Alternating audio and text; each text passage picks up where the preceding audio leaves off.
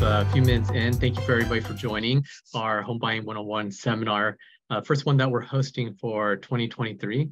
Hopefully more to come later this year as well. What I'd like to do is do some quick introductions for the panelists that are going to be sharing great information today. And do we have the slide deck up? Our wonderful host. All right, so this is an opportunity to introduce myself. My name is Lawrence Young.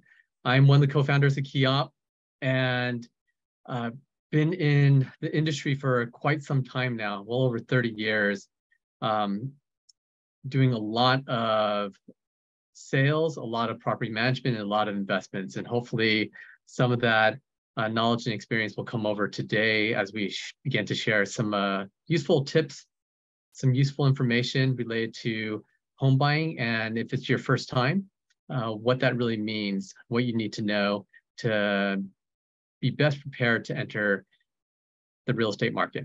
Okay, so with me today is Nathan, who is on our sales team. He's been with our company for almost 3 years now.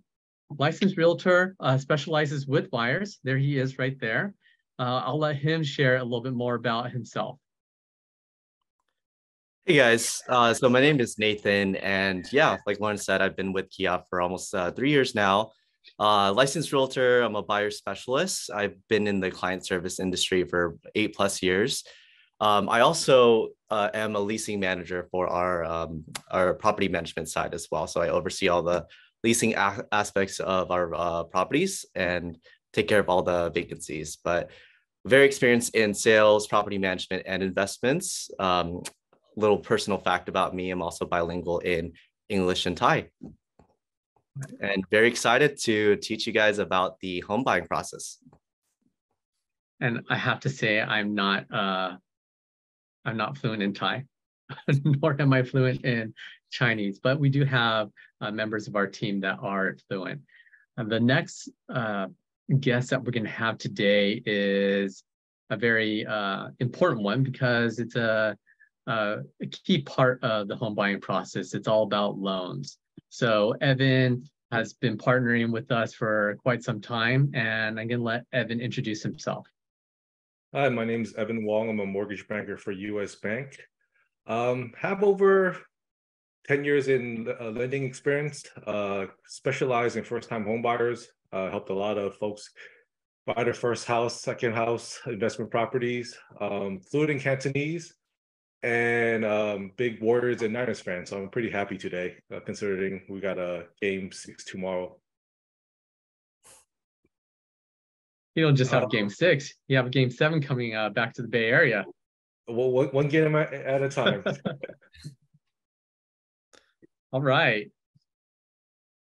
Let's get into the topics for today. So the home buying process can be actually a very involved process, and there's a lot of information to share. What we're going to try and do is share the most relevant information, a big portion of which is the lending side, because lending does become an important piece in trying to purchase a home.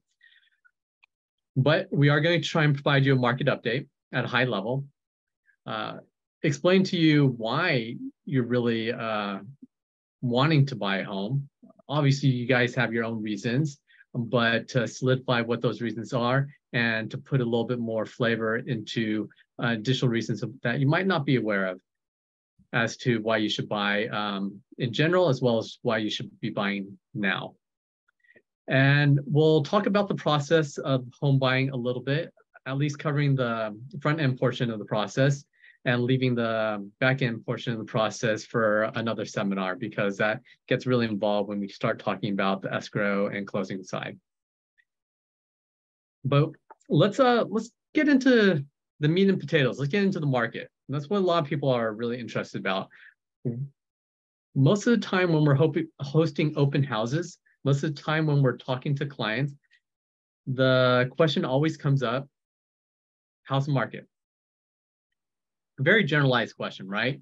But it conveys so much information when people are asking. Sometimes when they ask, they really don't know what they're looking for. At the end of the day, Are they wondering how's the market with respect to home prices? How's the market in terms of, is it a buyer's market? Is it a seller's market? Or for a lot of people right now, the interesting piece is how are interest rates, right? And obviously, Evan can talk a little bit more about interest rates. But what we do know is that we're in an inflationary market condition, right? Interest rates are going up, and the Fed continues to raise interest rates in order to fight inflation. And while they're not exactly directly tied, they are correlated. So as interest rates rise, it does affect the 10-year bond, which is what mortgage interest rates are more closely tied to. And so that's why you see rising interest rates. But interest rates alone doesn't really give you the entire picture. When we look at the market conditions and we look at whether it's a seller's market or whether it's a buyer's market, you really can't put a pin on it. Some people say it's a seller's market because there's so much buyer demand. And surprisingly, there is a lot of buyer demand, even though interest rates are going up or are historically higher than they have been in the past. Some would say that it's actually a buyer's market because sellers are facing lower demand than they have traditionally, right? So to be honest, it's almost to each their own. Some people consider it a buyer's market, some people consider it a seller's market. What it comes down to is what I'm going to allude to in a little bit, which is it really depends on the type of property that you're really looking at.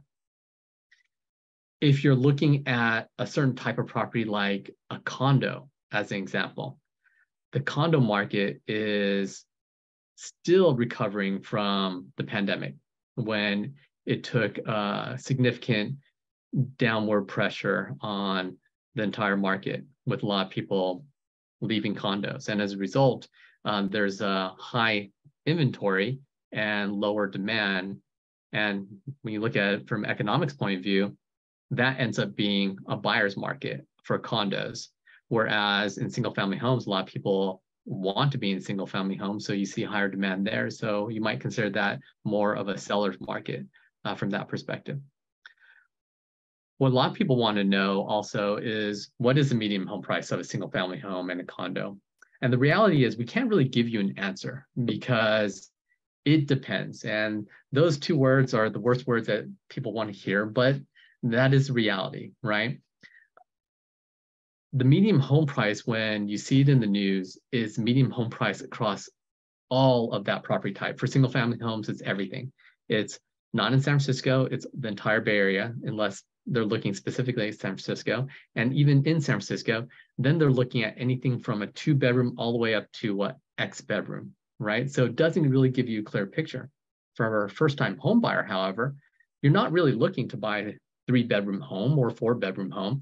So mixing in those prices with 2 bedrooms doesn't really give you a clear picture. So you really want to know, if you're looking at a median home price, what is a median home price for a property type I'm looking for?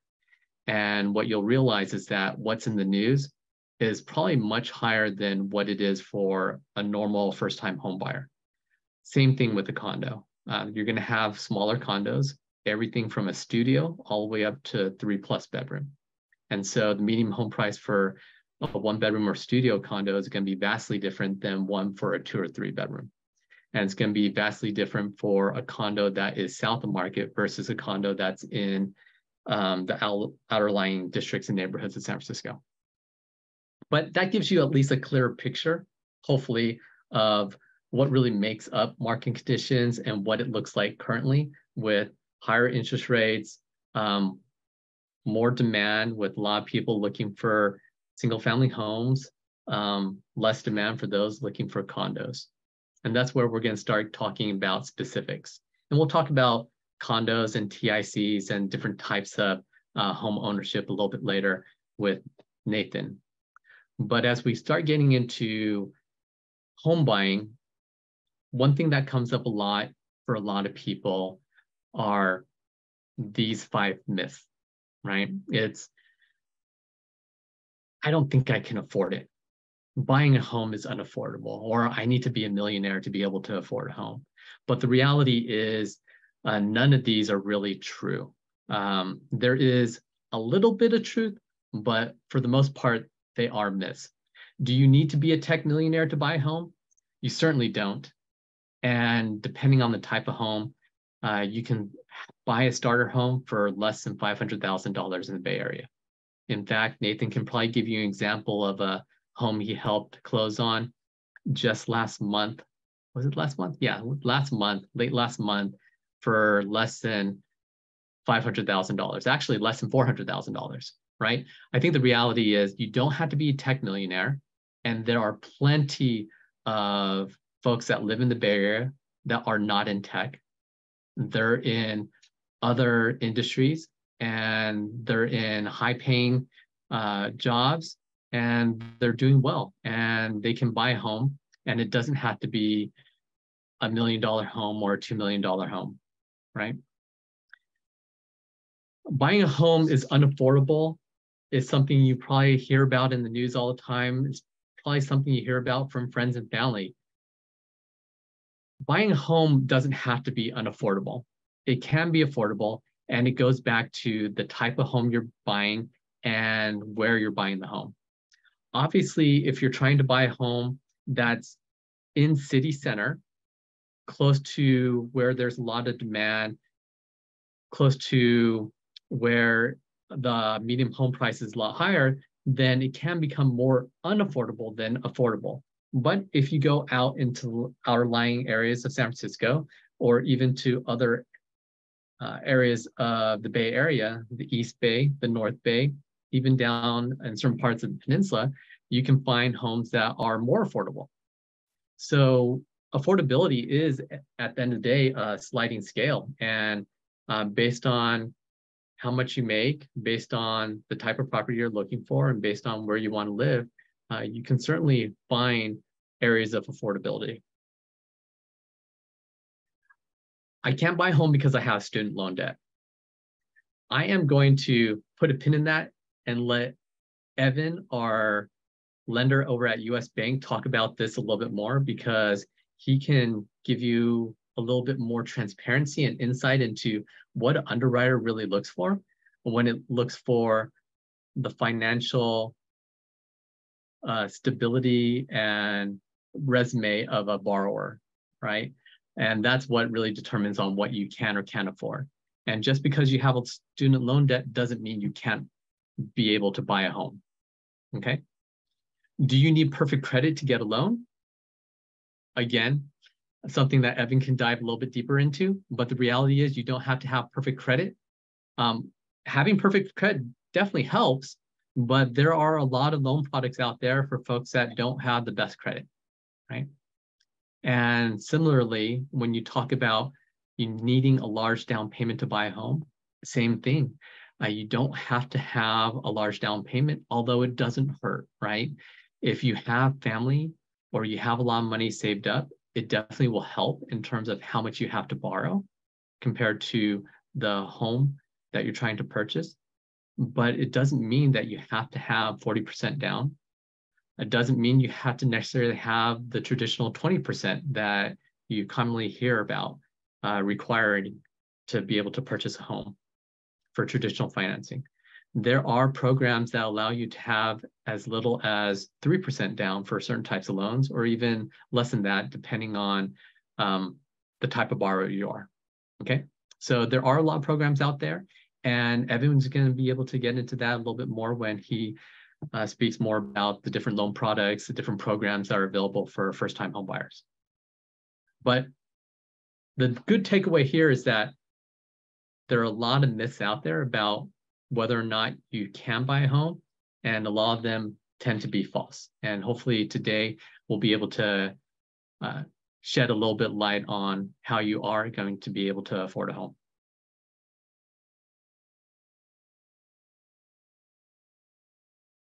As we get into the question of, well, now that we know that home affordability is a reality, you can get that elusive American dream, the question is, why should I buy now versus later? And the reason why you should buy really falls into three buckets that you see here, right? You have rising interest rates. And the idea around rising interest rates is that if they continue to rise, you want to be able to try and purchase something sooner rather than later, right? Because what you don't want to do is purchase something when the interest rates get even higher in the future. The reality is, if you are able to purchase something now, you can lock in a rate, well, not as low as they have been historically. You do know that in the future, you can always refinance. What you can't do in the future is you can't change what your purchase price is. And so when you think about how interest rates have affected home prices, rising interest rates have caused the home price to come down. And that's just part of plain economics, supply and demand, right? Higher interest rates, lower demand, lower price point. And so if you're able to purchase a home at a lower price now, even though the mortgage interest rate is a little bit higher than it was 3, 5, 10 years ago, at least you purchase at a lower price point. And then in 3, 5, 7 years, when interest rates hopefully will go back down in the future, you'll be able to refinance. And you'll be able to lock in that lower interest rate than what you start off with. And luckily at a lower purchase price, okay? So lock in now and refinance later is a strategy that you want to look towards versus trying to wait it out later. And when interest rates go down, then you're having to purchase at a higher price point, okay? The other bucket is building wealth. The reality is, for a lot of homeowners, the reason why they bought a home is because it helps them build wealth over time. The home is by far the largest asset anyone has in their lives. And as you own that asset over time, the equity builds up. And the equity builds up through a couple different ways, right? It builds up through appreciation over time because homes just appreciate over time. And the average appreciation is about 2 to 3% every single year. You think about a home 10, 20, 30, even 40 years ago, it was significantly lower than it is today. And so you're going to expect that a home in 10, 20, 30 years is going to be significantly more than it is right now. The other part of equity building up is just the debt pay down, right? If you have a loan on a home, over time, you're going to pay off your loan. And as you pay off your own loan, you're going to own the home outright. And so that asset that you have, you own entirely, 100%. So if you bought a home for $1 million and you got a loan for $800,000 and you had a 30-year mortgage, in 30 years, you would have paid off all $800,000, right? And so that is equity building up over time, okay? And the last is just pride of ownership. You have a home, you have stability for your family, you have security, and you do have some tax benefits through standardized deductions on your property tax as well as your mortgage interest. So those are all great reasons why you do want to buy a home. And if you want to look at what the ultra uber wealthy do, is they own real estate. And so you kind of look towards the folks that are successful in the real world, celebrities, sports athletes, CEOs, anybody that you look up to. The one thing they have in common when it comes to building wealth is they all invest in real estate and they all own their home. And so home ownership is the American dream. And hopefully we'll be able to help show you how it's achievable and maybe even help you make that a reality. What's the next slide that we have? Oh, this is perfect. I get to transition things over to Nathan. So Nathan can tell us a little bit more about condos and fractional ownership, especially since he just closed on transaction a little over a week ago for a condo. Great. Thanks, Lawrence. Alrighty, I'll take some work off your plate. So, should you buy a condo? What is a condo, right? A lot of you will probably know what a condo is, as first-time home buyers are. A lot of them are looking to buy condos for many great benefits. So, what is a condo, right? A condo is basically an individual owns a unit inside like a large property, but you also have shared ownership amongst like common areas, like the exterior of your unit. So if you have hallways, amenities, stuff like that, you do have shared ownership in those common areas, and they're typically managed by associations. So you have things like HOAs. Especially for like larger complexes, you'll definitely need an association to manage everything. But overall, it's a great option for first-time home buyers, and there's a lot of pros that go with it, such as it's usually more affordable and a lot cheaper than single-family homes. So that's why it's very popular with the first-time home buyers. Another great thing about condos is that there's less maintenance. So you are paying HOA fees each month, but a lot of those fees are going towards the maintenance and repair work, and then improvements to the building. So anything outside of it, those HOA fees are usually going towards those things, and you don't really have to worry about the exterior. Like for single family home, right? You have to worry about the roof. You have to worry about the landscaping, everything outside of your unit. But with condos, it's really popular because you don't have as much responsibility as like a single family home. The amenities are a great pro with condos as well. And, a lot of you guys know, there's swimming pools, there's business centers, gyms, stuff like that. So you get all of that in close proximity. And it's, it is a lifestyle that a lot of first-time home buyers want to pursue, basically. And that's not something that you do get with other types of properties, like the single-family homes. What also is another benefit is staff, right? So usually condos, they do have someone in front desk that can help you out, security as well, and then house cleaning or something like that. But it gives you a bit more peace of mind that everything is being managed outside of your unit. Another great thing about condos is that the location usually is in urban areas. So with San Francisco, a lot of people want to move here, and they're moving here out of state because they want to live in the city, right? You want to experience the city life, and the convenience is probably the most important thing. And with condos, they're typically located in urban areas, and usually you do get condos in downtown, a lot of them actually, and they're very close to grocery stores, gym if you don't have one inside the condo, and a lot of other stores as well, and transit as well. So that's why they're very popular. Some of the cons with condos is you guys know about association fees. So association fees can be, usually they have a bad reputation because you're paying additional on top of your mortgage, additional fee. And usually sometimes it's about 500 plus. But I've actually seen some condos that are charging around $200 or $300 per month. So it just really depends on what type of property that you're looking to purchase in. But with the association fees, they're actually very handy because one, you are purchasing the property at a lower price than the single family homes.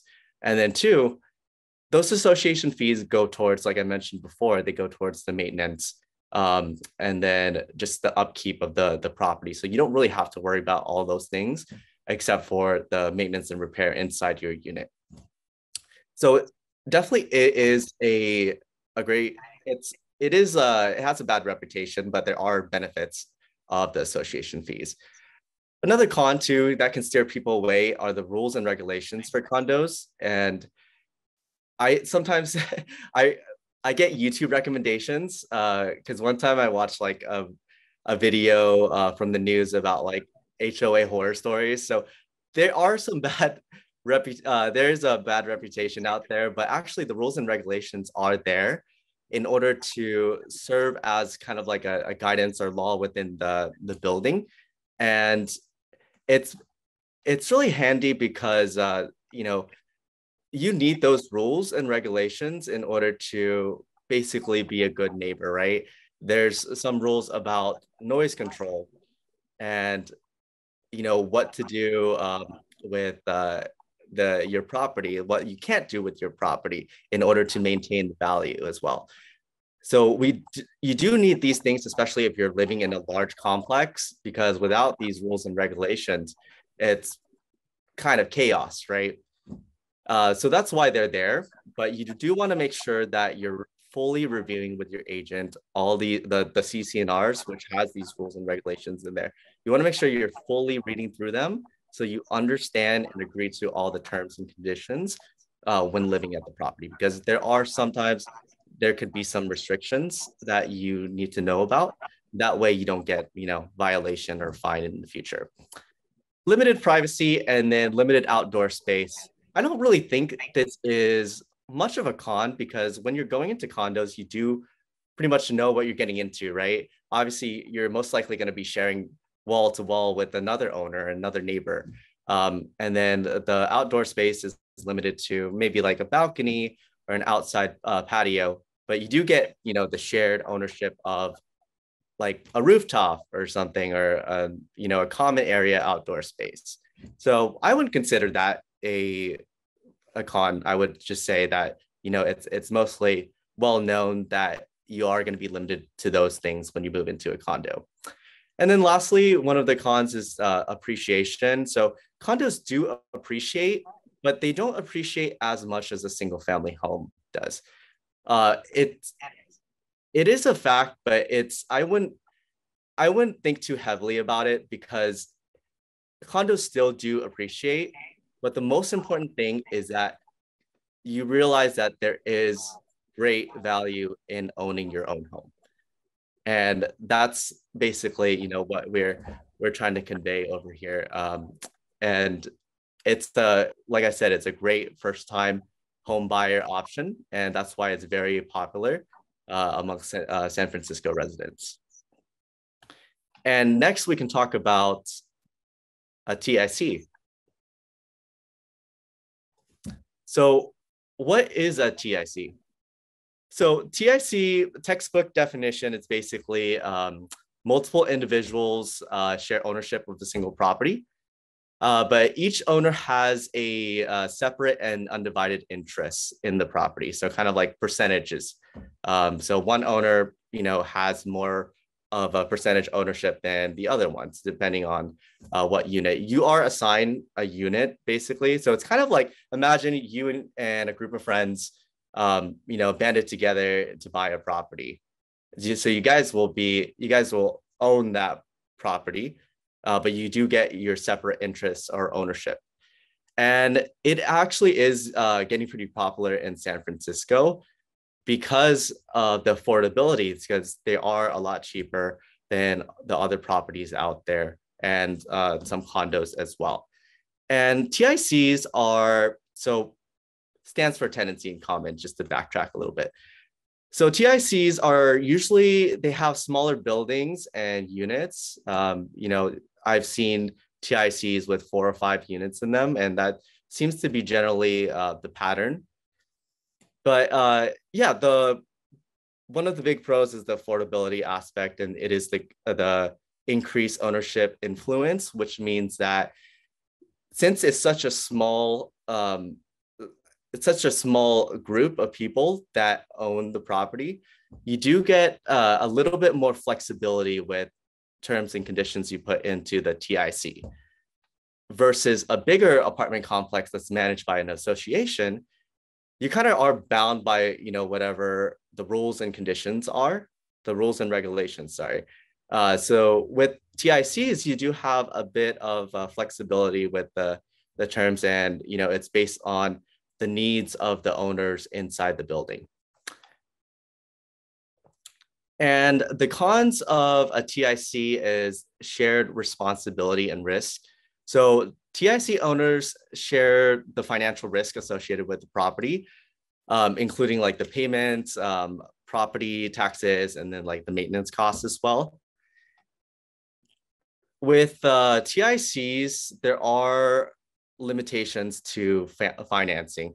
And then, maybe Evan can touch up a bit about this, but some lenders they don't want to finance TIC. So you do have to find specific lenders that do TIC financing. So your limit, there is a limitation in trying to, afford or find funding for a TIC. Okay. And next slide. Perfect.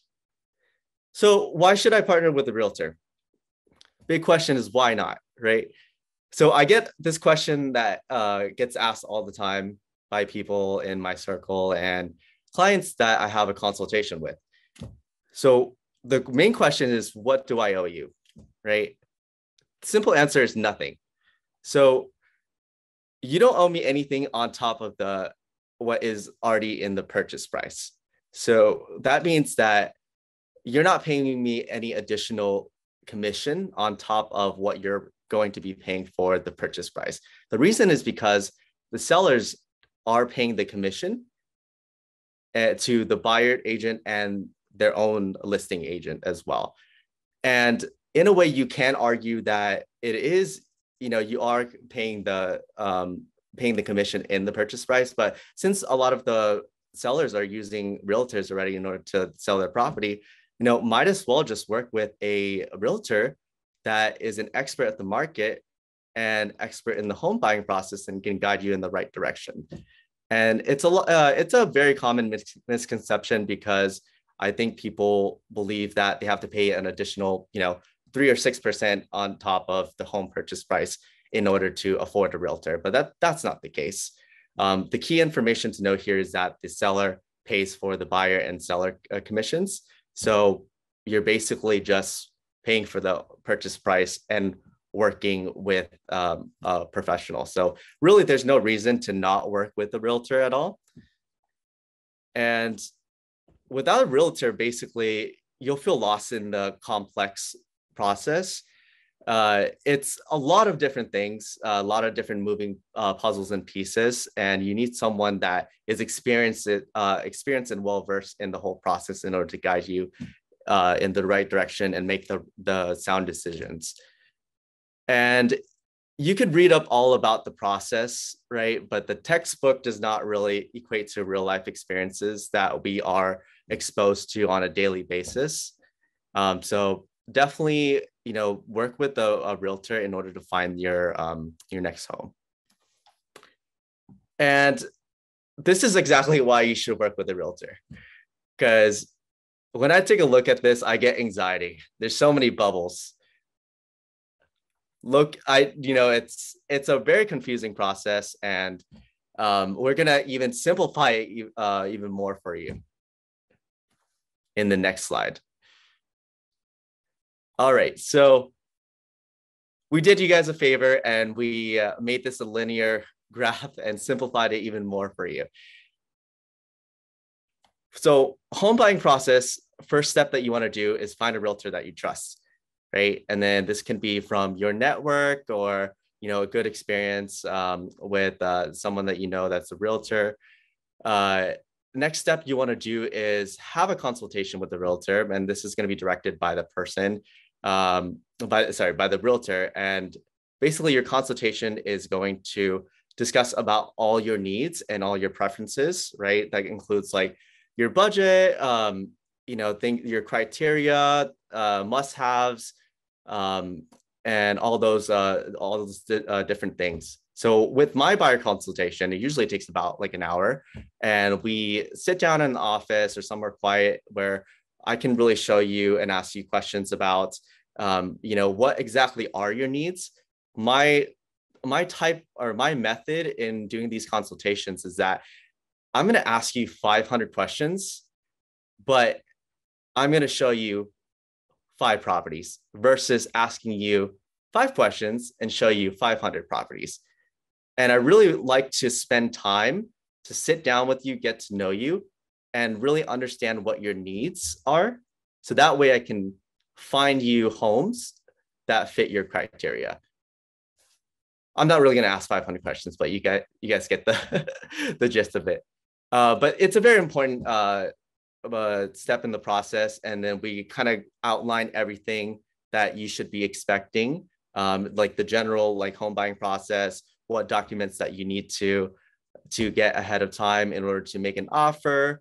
And then the next step we're going to do is finding a lender for you. So you need to obtain a pre-approval from a lender. So it states, how much the loan amount is, and then basically what the maximum purchase price is that you can afford.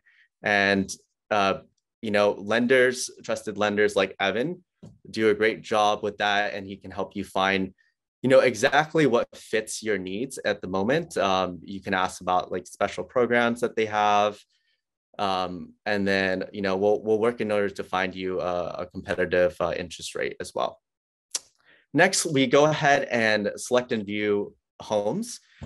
So based on your criteria, we're going to select a few properties. We're going to look on the MLS, which has the most recent and then updated listings on there. And what's great about that too is that we're able to see all of the inactive or off-market listings. Those are not listed in Zillow or Redfin.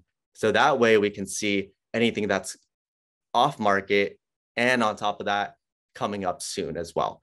And we actually have like a cool app that we use where we register our clients, and we're able to see all the listings that they like, and then send over the listings all within the app. Everything's communicated in there. And it's a great way to, get a sense of exactly what they want. And it just involves a lot more collaboration in the home looking or home viewing process. So what happens if you really like a property, right? You write an offer, and we're going to get into the specifics of that soon. Next, we accept the contract inspections. Once the offer has been accepted, we enter something called like the ratification stage.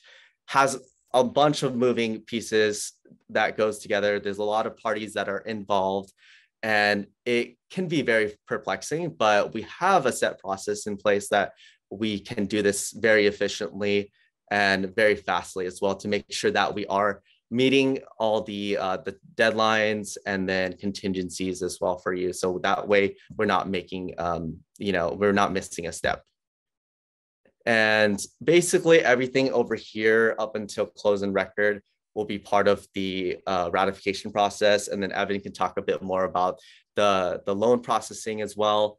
But yeah, basically after that, we close and then record your title, and then you receive the keys to the property. And if we can go over to the next slide. So making an offer, you do have to consider some factors into this as well. And the first one being the price. So what we'll do is that we'll do a market analysis in order, and we'll, do a thorough comprehensive research on recently sold in the market, all the details in order to draft up a purchase offer with the, recommended price. Sometimes you're going to be in situations where a property is very popular, right? And then it's going to go above asking price. So we'll disclose that and then get you ready to set expectations for those situations as well. But we're going to do our due diligence and research, what exactly is the best price to put in the offer for you. And for the terms, it's basically just, when the offer deadline is, what the closing date, what your earnest money deposit is going to be. So just to set expectations, the deposit is needed in order to make an offer. So usually it's about 3% of the purchase price. And that kind of just shows that, you're very interested and you want to move forward with purchasing the property.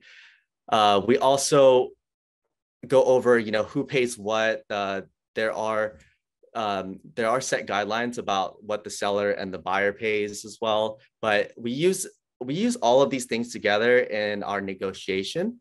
We assess the situation, and then we consult with you in order to make these negotiations with the seller to our benefit, or in order to make a very strong offer as well. And for contingencies, this is all in the purchase contract, but contingencies, they're very important. Consider kind of like a get out of jail card, right? Because there are basically certain things that when you're putting in an offer, you want to put in certain contingencies that if those are not met, you do have a chance to back out. So something like financing contingency, right? If you don't get the financing for the property, then you have a chance to back out. Like inspection contingency as well. If you perform an inspection on the property and then you find something, you can either ask the seller to fix it, repair it, or you have your get out of jail card, which is you can back out of the offer. What's really important to note is that when you make an offer and that the seller accepts it, that is a binding contract. So you are bound to the terms of that purchase offer. So very important to know, and not a lot of people realize that. So before you make an offer, you really need to know that this is the one that I really want, and I want to move forward with it. But it's very important to put these contingencies into place, because that way you have a chance to back out of it. All right, so ingredients for a winning offer. There are, we'll work together in order to analyze the situation and come up with the most competitive price and terms. You want to make sure that you review and sign all the disclosures. So we'll facilitate all of that for you. We'll send all of the disclosures. We'll review everything, provide you a summary. So that way you are, of the key facts and information. A lot of it is a boilerplate, but we're really trained in taking a look at, exactly what you need to know about the property in order to make an informed decision. You'll need that pre-approval letter that I mentioned about as well, proof of funds. And then the last one is a very cheesy type of letter, I would say. So I do always request my clients to write up like the cheesiest letter that they could about, why they love this property. Like, when I walked into it, I fell in love with it right away. I could see my kids running around, stuff like that. And it's going to be like the cheesiest thing you ever written, but it's really important because at some point it needs to become emotional for the seller, right? And they need to feel good about, selling their property and handing it over to you. So I do, that is a requirement for my buyer consultations, is to go over that and then have the buyers prepare that.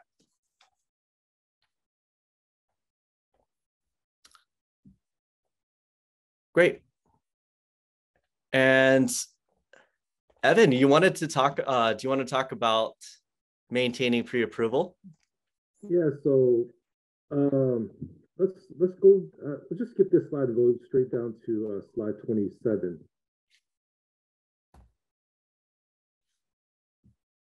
Back up one more. So I just want to give you guys a quick overview on the loan process and a few tips before you start your pre-approval. Go down to slide 28, please.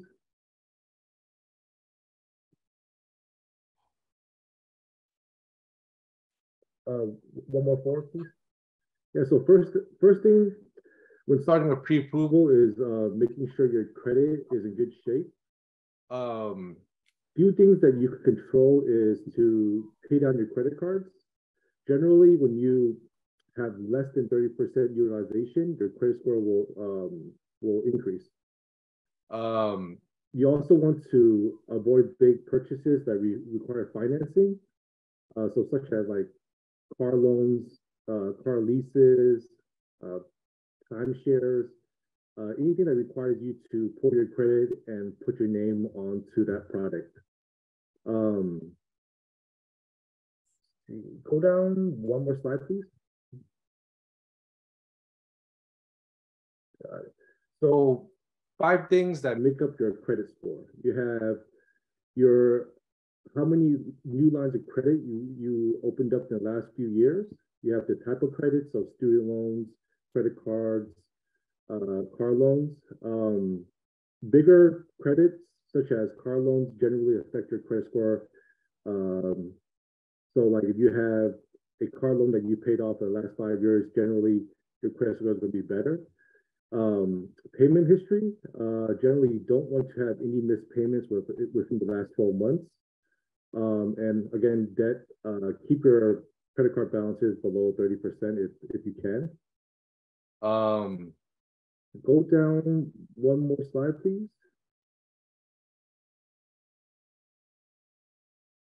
Okay. Sorry, slides aren't matching up. Yeah, so determine how much you could afford. When talking to a mortgage banker, there's 2 things that we generally do: pre-qualification and pre-approval.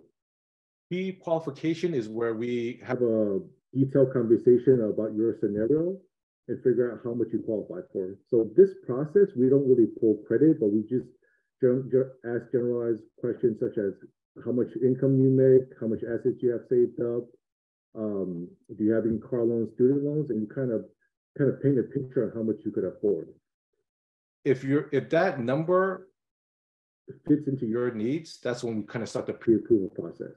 That's when we pull credit, look at your income and asset documentation, just fill out all the details you need to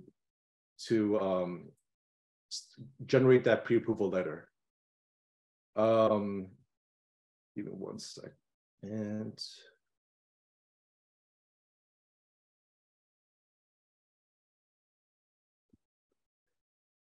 okay, perfect. Go down to slide 37.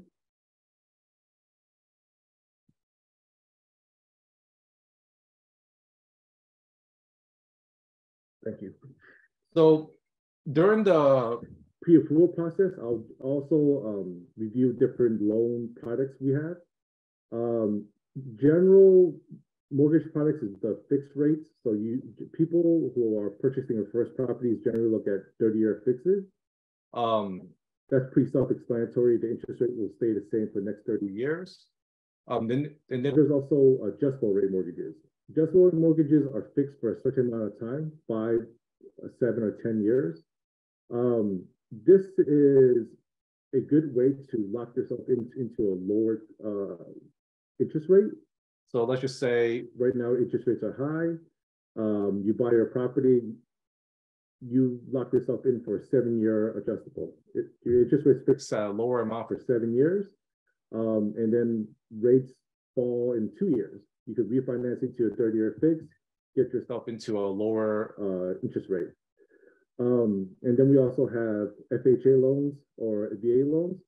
FHA loans allows you to put a little bit less down payment, as low as 3.5%.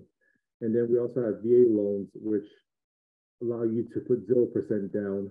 Both these products are great, but they do have a little bit more nuances to those loans. Let's see.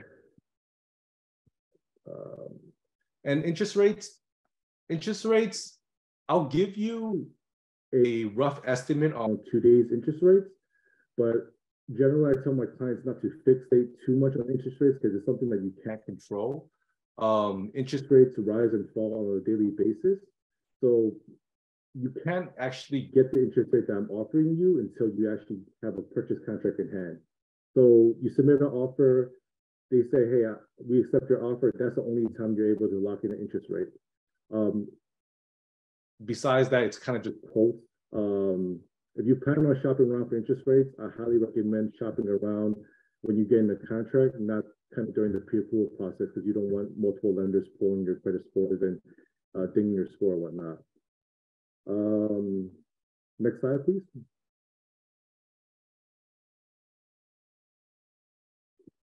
Perfect.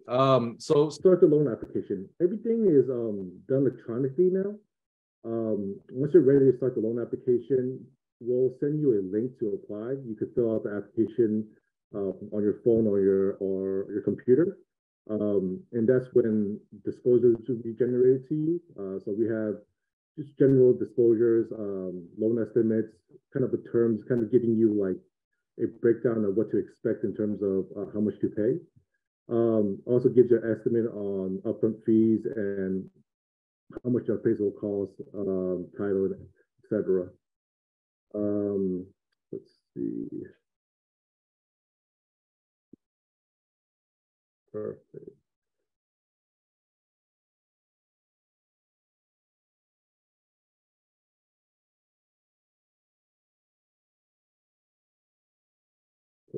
Sorry, next slide, please. So after you submit your application, generally the loan officer will ask for a bunch of documentation. Kind of depends on your scenario, so how you're employed. But general items are W-2s, pay stubs, tax returns, and bank statements. We basically send these items to the underwriter to approve your loan. It kind of depends on the process. You could get a fully underwritten pre-approval letter, which means you don't have a house, but you want to make sure you're good for lending. And we could send your file to the underwriter to fully approve then, or we could send your file to the underwriter once you get in your contract. Right now, how competitive the market is, majority of my clients are getting fully underwritten. So when they're submitting the offer, they know 100% they're good for the fund from the bank. That's a route that I generally recommend just because it kind of takes away a lot of the nervousness in terms of making an offer and getting the loan. And that getting a fully underwritten pre-approval letter generally takes probably 3 days or so. So it's something that you want to start a little bit on the earlier side. Next slide, please. So once you're in contract, you submit your income and asset documentation. Underwriter fully reviews the documents. They'll issue a final approval. Once they issue a final approval, it basically means you're good for the loan. The next steps would be generating a loan or closing costs, closing disclosure. Closing disclosure is basically like a big receipt breaking down your entire transaction. It shows how much fees you're paying to the lender, how much fees you're paying to the title company. Highly recommend reviewing these documents in detail because there's really no changing it once you sign your loan documents. So highly recommend reviewing the closing disclosure once it's released. And that should be it. Let's see. Next slide, please. Okay, close and sign. Yeah, so once the closing disclosures are released, you have 3 days to review your loan closing disclosure. Once that 3 days is up, you sign your loan documents. Signings right now were typically done in the title office, but now since with COVID and people's busy schedules, they're usually done with a mobile notary. So a notary will go to your house or wherever you're living at and help you sign your loan documents. Once that's done, 24 to 48 hours, you'll have keys in hand. That should be it.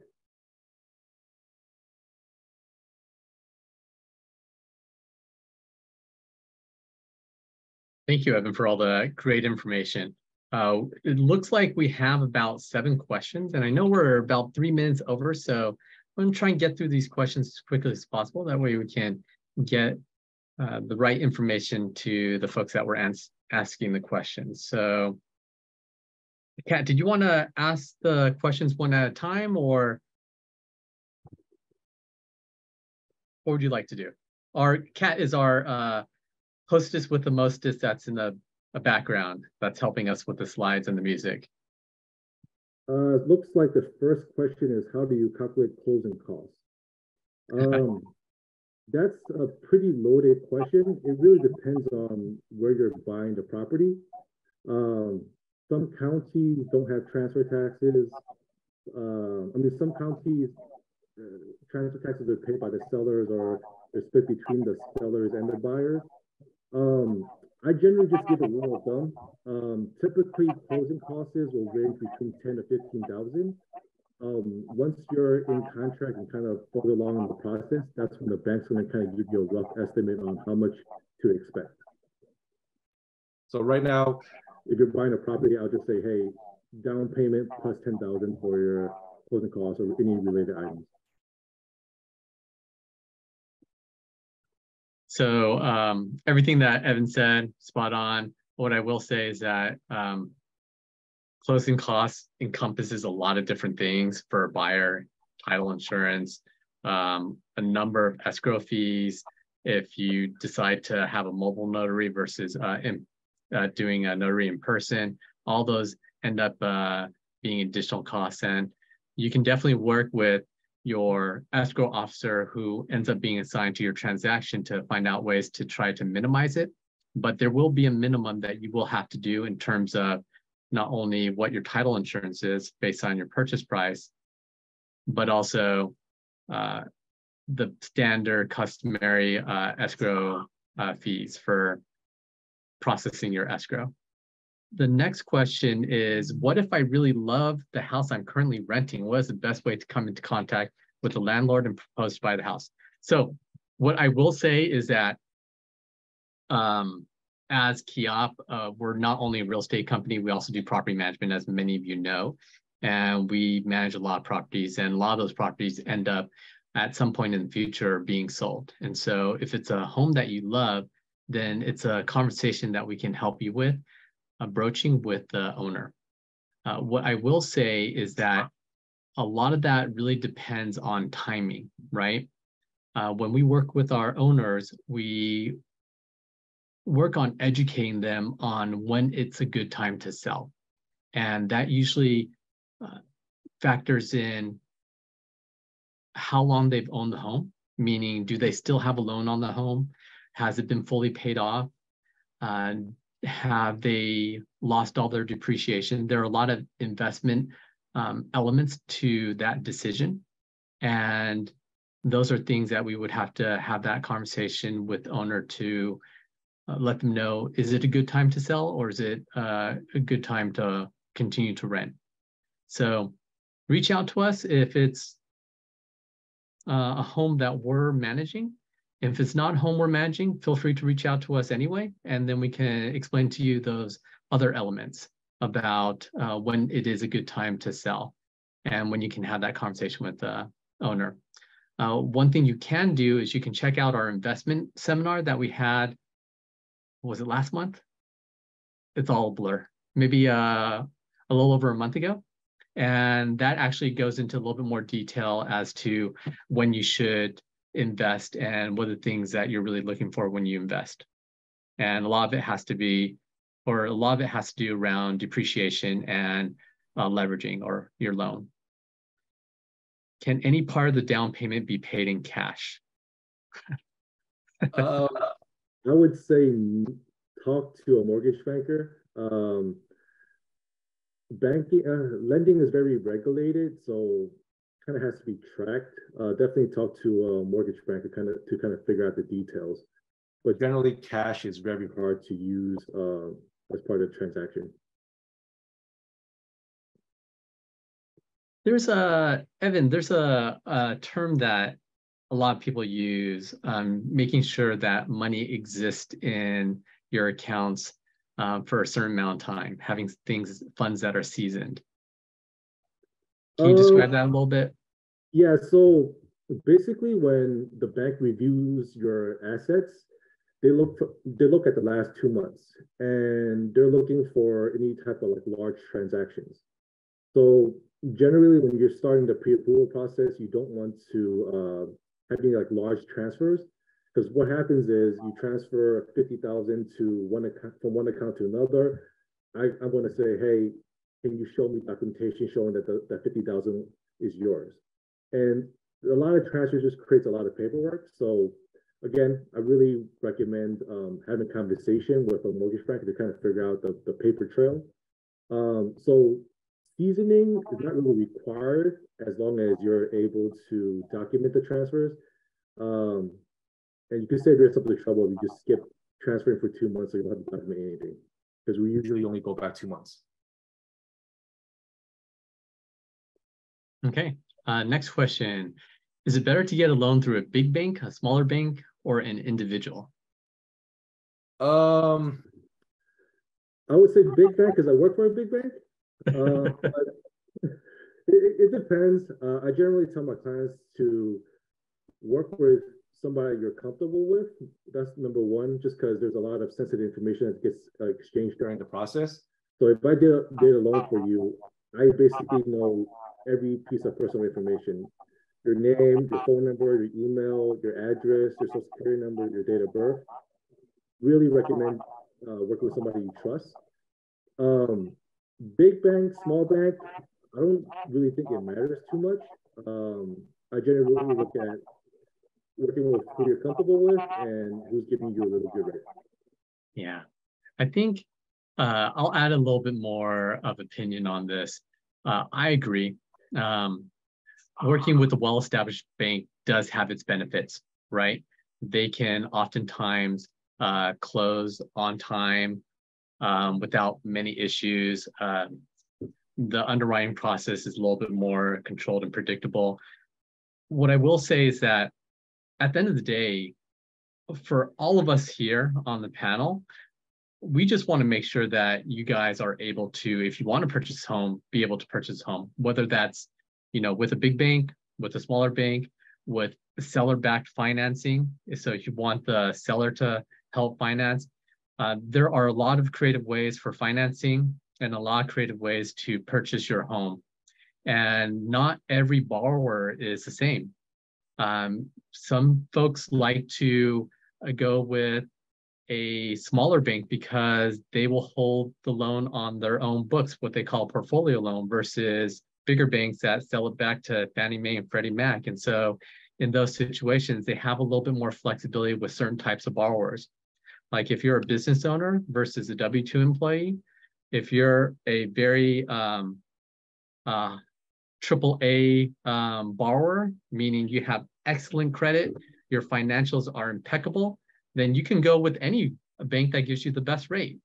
But then there are some borrowers that might not have as good a credit, and so they need other programs or other types of financing to make it work. And so, working with Evan, he'll be able to lay that all out for you and put you on the best path to home ownership. Looks like next question is, if I were to buy a $1 million home, how much to expect to spend on down payment plus closing costs? I would estimate $210,000 for the 20% plus $8,000 or $9,000 for closing cost related items. Yeah. Again, it depends on like if you're buying points and all that, but generally, yeah, no points.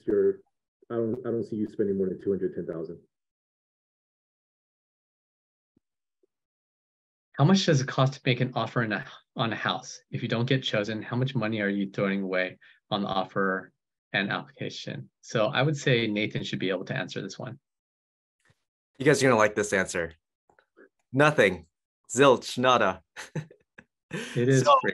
Your agent will make that offer for you. Will write up that offer. You submit it, and basically it gets accepted or rejected, or they can do something like a seller counter offer, right? But it doesn't cost anything to to make an offer, so you don't have to worry about that. I will add that it's good to make an offer of a few times just to get your feet wet, not to not be serious with an offer, but to actually go through the process and understand it. It's always very helpful. Even if at the very end you don't actually submit it in, to go through the process of drafting up an offer with a realtor, a real estate agent, to understand the contingencies, understand the pricing strategy is all very, very important and useful. But to Nathan's point, doesn't cost you a dime. All it costs is your time and effort to work with your professional realtor and the time it takes to review all the documents and all the disclosures and things like that. Yeah, and then we'll go over everything like the purchase contract. So we'll make sure that you are well aware of everything that's on there and you understand all the terms and conditions. And if you guys have any questions about the purchase contract and the offer, definitely we're here to help answer those. And just You want to take the next? Oh, Evan? Just to piggyback on how much it costs, it doesn't cost you anything to get pre-approved from a bank. So there's no fees to get fully underwritten or to talk to a mortgage banker. So yeah.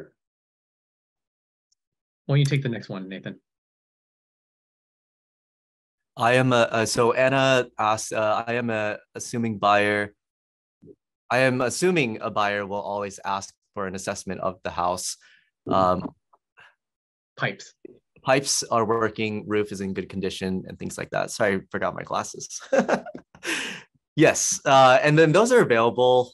Usually the listing agent will have the disclosures ready, or they're working on the disclosures. So we'll have all those available, and they're very long. There's like a comprehensive disclosure packet that has like a bunch of mandatory forms and disclosures. So we'll read through all of that for you, and then we'll analyze everything, especially a home inspection, and we'll provide you like a summary of these are the things that will affect the value of the home, or you're gonna have to pay. You may have to pay out of pocket in the future for it, right?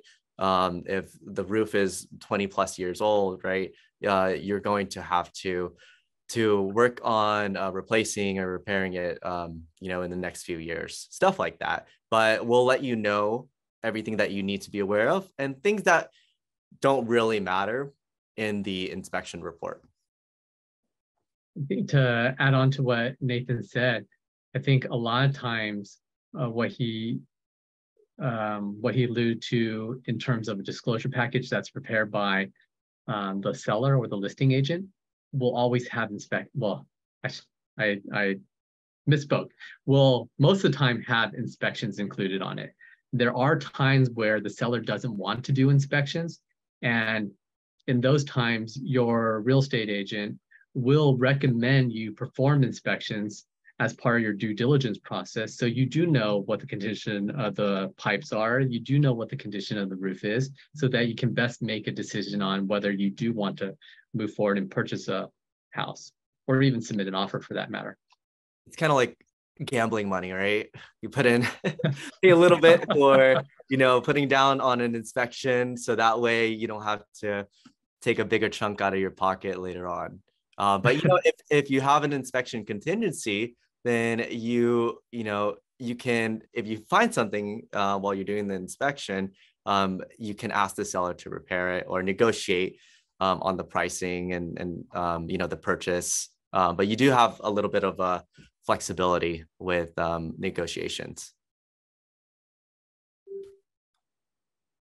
Joshua is asking, I'm really interested in buying a home, but I'm still waiting for the next housing market crash. Is it a great strategy? I currently have my own home, so my next purchase would be for my investment property. Can you give me some advice on what I should do? Well, let me get out my crystal ball. The reality is nobody can ever predict or time the market. It's just like the stock market. You can try to time it, but you'll never necessarily be able to time it, or at least you'll never be able to time it all the time, or get it right all the time. But yes, the old adage and saying is true, which is you always want to buy low and you always want to sell high. And you don't ever want to get in the habit of feeling the fear of missing out, right? FOMO.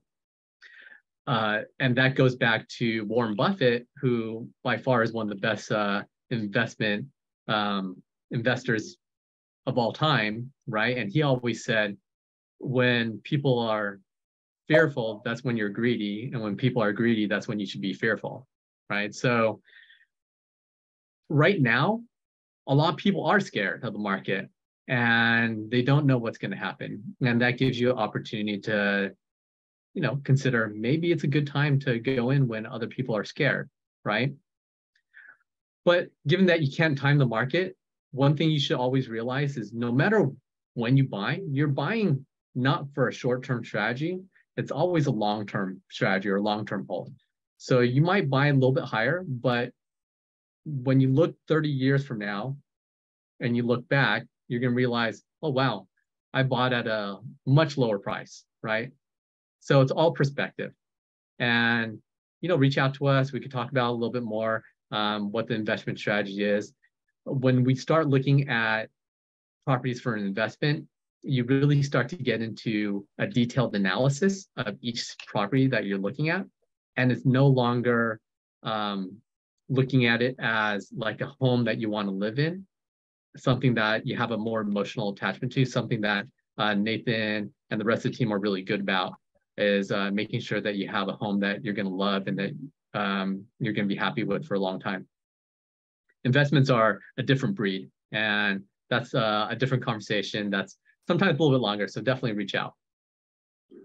And the last question.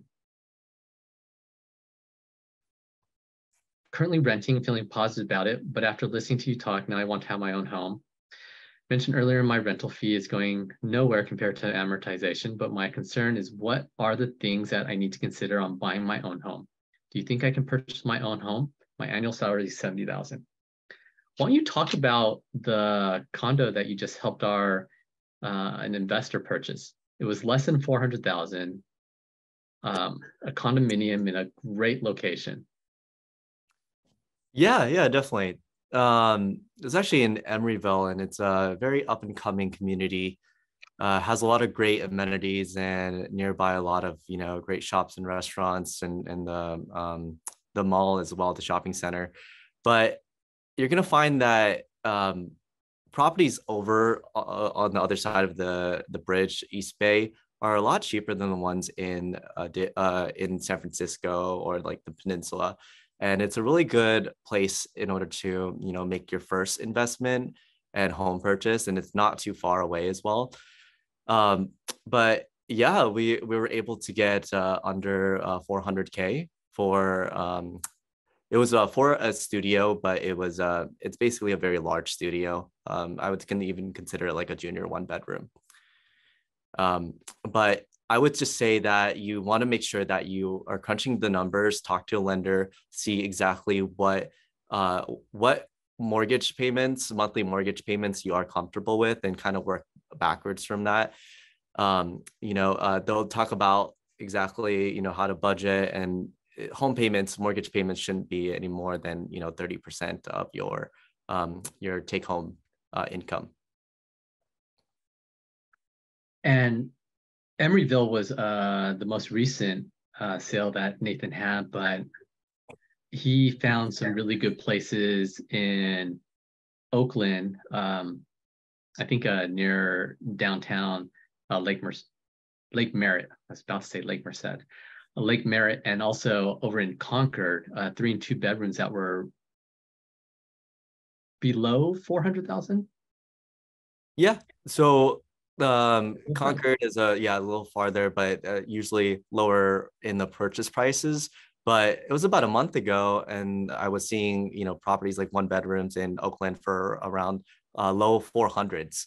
So it's a really good price, and there's a lot of things that are out there on the market right now, and we're keeping our eyes on the market and finger on the pulse of the market, and we know exactly when prices are being dropped by the seller, the listing agent, and we have a really good idea of like what's out there on the market. So yeah, if you guys are interested, we definitely can send over some listings that might work for you. And then if you're interested, we can definitely schedule a time to go see it. Another good example that I'll leave you guys with, so you do realize that it's still a possibility to afford in San Francisco. Another member of our team, actually the head of our sales team, Melanie, she got into contract for a condo in the Richmond district. And that was listed at, I believe it was around $600,000. So there are still things that are well below 1 million, but you just have to find them. And working with somebody from our team, you'll be able to get set up for some success in identifying and hopefully making those properties out there your future home. Okay, I do want to thank everybody for joining today. Thank you to Nathan and Evan for taking time out of their busy days to help us host this informative webinar. And what our hostess with the mostest, Kat, in the background is going to do is share a few more slides with you for our upcoming seminars. We do have everybody's information, so that will get entered into a raffle where we're raffling off either a $250 or $200 gift card to Amazon or to Fogo de Chao. And that is going to be announced, I believe it's in June when we do the drawing. So we collect all the attendees from all the different seminars that we host in the first half of the year. So thank you very much for attending. We welcome your feedback on how we can continue to improve these seminars. So if you have time, please do send us some feedback. We'd love to hear it, and it'll continue to help us grow and keep on providing great, useful information and seminars for you guys. All right. Have a great day. Enjoy the rest of the week. Take care. Bye.